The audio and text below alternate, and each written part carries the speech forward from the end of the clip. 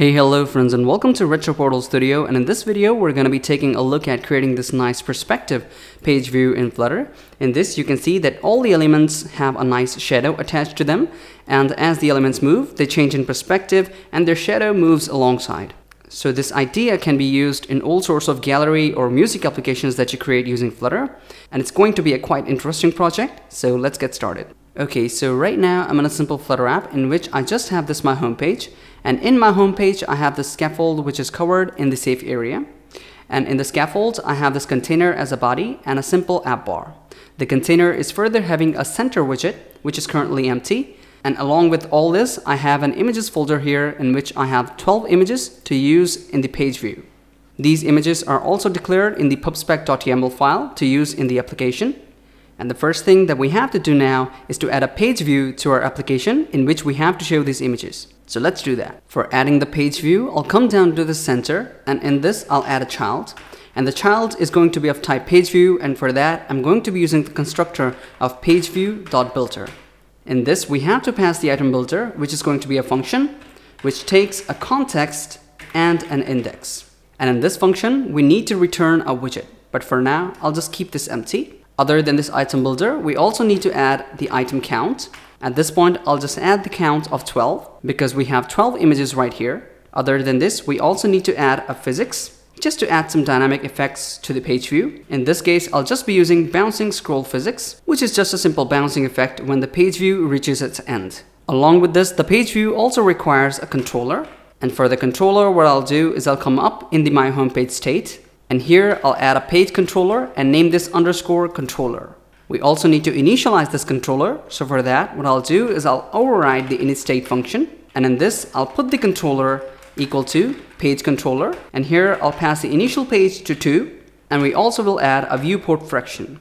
For the viewport fraction, what I'll do is I'll come back to the state. And here I'll create a new double called fraction and put it equal to 0.50. And if you don't know what page view is and how fraction works, I suggest you to take a look at the tutorial that I have linked in the description below. So once this fraction is added, I'll add the same fraction to the viewport fraction. Once everything is done, we need to come down to this image builder again, and here we need to return a widget. And because this widget needs to be a complex widget, what I'm going to do is I'm going to create a new stateless widget down here and name this my page. And in this my page, you can see that at this point, it's just returning a container. So in this container, I'll add a new child, and here I'll use image.asset because we have the images as an asset in the application. So here I'll pass in the path. So the path is going to be images / image, and here we need to pass in the index.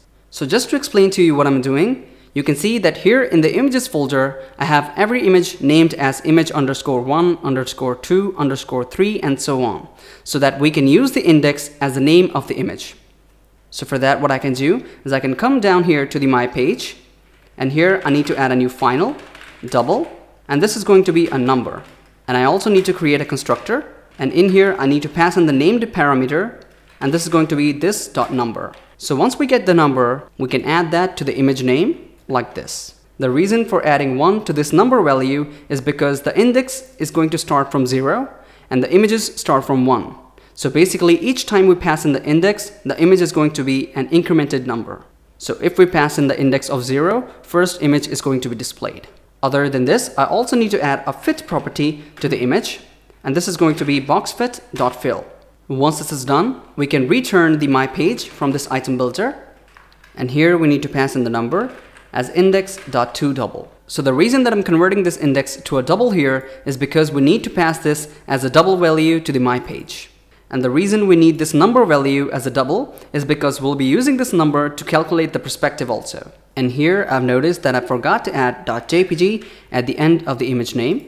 At this point, if I run the app and go back to the emulator, you can see that we have the images, but they're stretched to the height of the screen. So the problem here is that by default, the page view takes the maximum space available to it. And because we have all the images in 1:1 ratio, so what we can do here is we can wrap the page view in an aspect ratio, and for this aspect ratio we need to pass in the aspect ratio, which is going to be 1.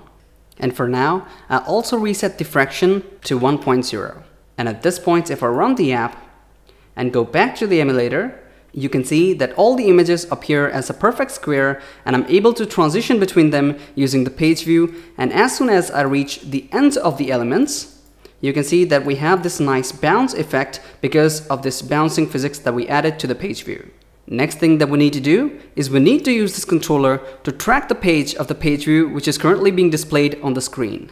To detect the current page that is being displayed by the page view, we can use this controller, and we can get the value of page by using _controller.page. But at this point we don't have any way to pass this information to my page. So for that, we'll have to use the provider. Currently, you can see that provider is at version 4.0.5, and we'll add the same to our application. So I'll go to the pubspec.yaml file, and here in the dependencies section, I'll add the provider package and click on packages upgrade. Once the package is added, I'll just close the pubspec.yaml file. And now what we need to do is we need to create a new ChangeNotifier. For that, I'll just go to the lib folder, and here I'll create a new Dart file, and I'll just name this PageViewHolder. And in this, I'll just create a new class called PageViewHolder, and this will extend ChangeNotifier. And make sure you select the ChangeNotifier from the foundation package. In this class, I'll add a variable called value of type double, and this is going to be the value of the current page of the page view. And because this is a ChangeNotifier, in this case, I'll also create a setter in which I'll call the notify listeners function, which is given to us by this ChangeNotifier, and this will notify all the listeners of this ChangeNotifier, that is PageViewHolder. And along with this, we might also want to initialize this value. So for this, I'll just create a new constructor and name this PageValueHolder, and here I'll pass in the named parameter and call this .value. Once this is done, I'll come back to the main.dar file, and here I'll come up in the state and create a new instance of PageViewHolder, and I'll name this instance holder. What we need to do now is we need to track that as soon as the user swipes on the page view, we need to get the changed value of page from this controller and set that to this holder. And for that, what I'll do is I'll come down here in the init state function, and after initializing the controller, what I'll do is I'll call a function of add listener from this controller. And in this, I'll pass a function, and this function will be called each and every time the value of this controller is changed. So in this, what I need to do is I need to use this holder and use the function setValue. And here I'll pass in the new value of controller.page. So now, every time the value of this controller changes, we set the new value to this PageViewHolder using this setValue function. And if you don't know what provider is and how to use the ChangeNotifier, I suggest you to take a look at the tutorial via the link in the description below. So now what we need to do is we need to come down to this PageViewHolder, and I need to wrap this page view with a ChangeNotifier provider. And I won't use the default constructor of ChangeNotifier provider. Instead, I'll use the value constructor. And in this, I'll also pass in the type, and the type will be PageValueHolder because that is the ChangeNotifier that we're using in this case. And for the value, I'll pass in the same holder that we created here in the state. So I'll come down here to the ChangeNotifier and pass in the holder. So at this point in our application, every time the value of page in this page view changes, we use the controller to get the new value, and we give it to the holder, and the holder then gives it to the provider, which then provides this value to each and every listener. So the next thing that we need to do is we need to come down to this My Page, and here we need to check if the value is being updated. Now in this My Page, what I'll do is I'll come down to this build function and get the value from the provider in this way.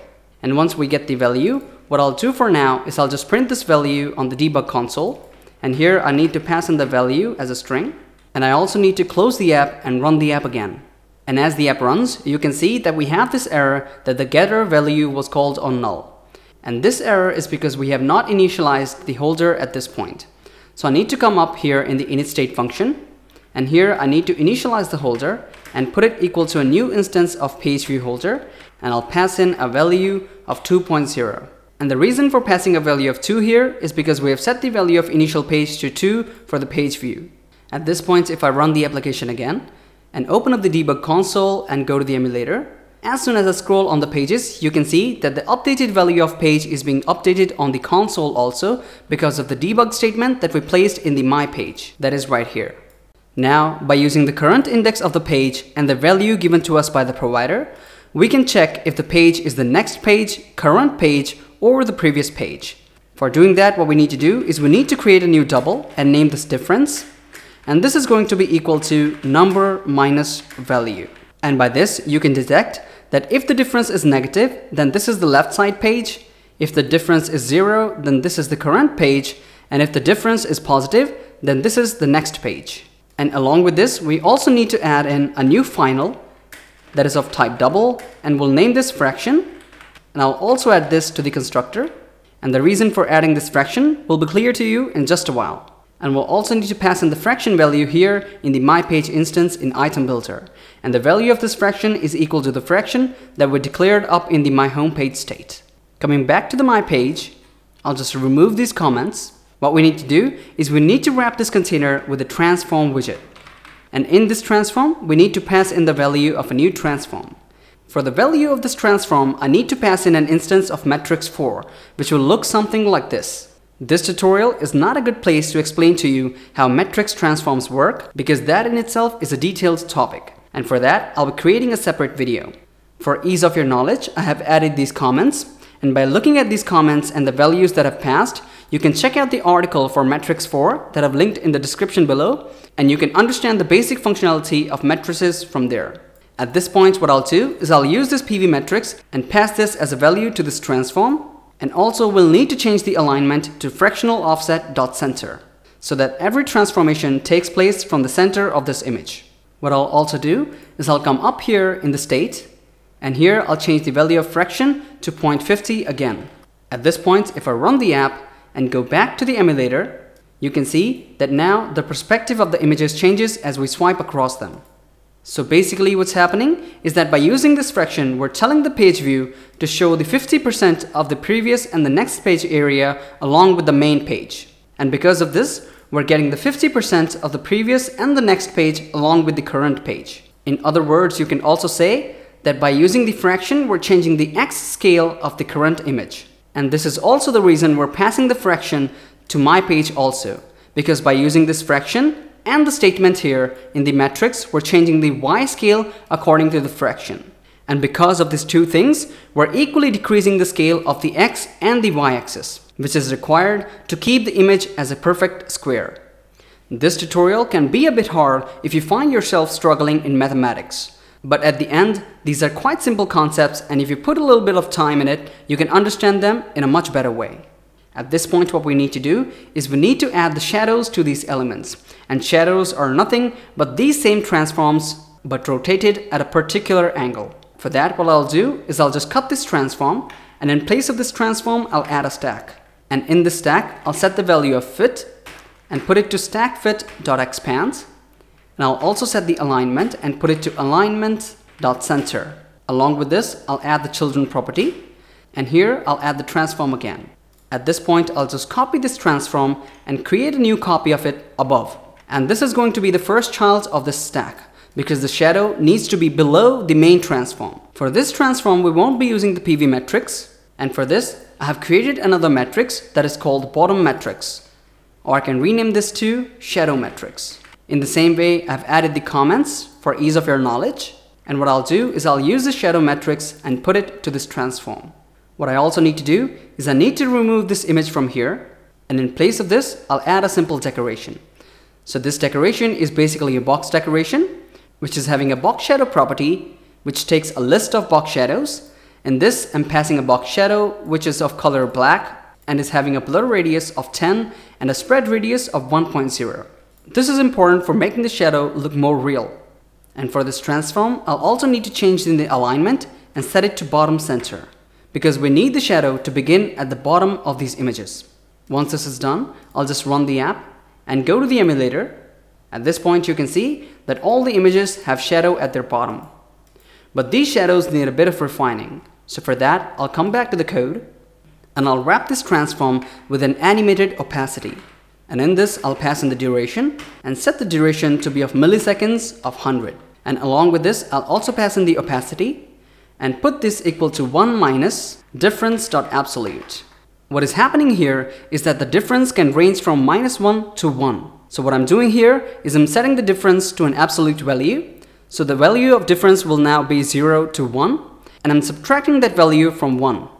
So basically what's happening is that when the difference is 1, the opacity will be 0, and when the difference is 0, the opacity will be 1. In simple words, what you can say that when the value of difference is 0, that is for the current page, the opacity will be 1. And as the pages move left or right, the value of difference will also increase, and hence the opacity will decrease. And at this point, if I run the app and go to the emulator, and as the app starts and you move across the elements, you can see that an error is being displayed. And this error is because the value of difference only exists for the current and the left and the right element. And because of this, the opacity of all the other elements does not get a valid value. So in this case, what we need to do is we need to wrap this animated opacity with a condition. So in this, I'll pass if the difference is less than equal to 1.0 and the difference is greater than or equal to minus 1.0, only in that case we need to pass in the animated opacity. And for using these spread operators, you'll also need to upgrade the SDK constraints. And for that, in Android Studio, you can just click on Alt Enter and click on Upgrade the SDK constraints. Once this is done, we can run the app. Now you can see that there are no errors in the app and the app is running smoothly.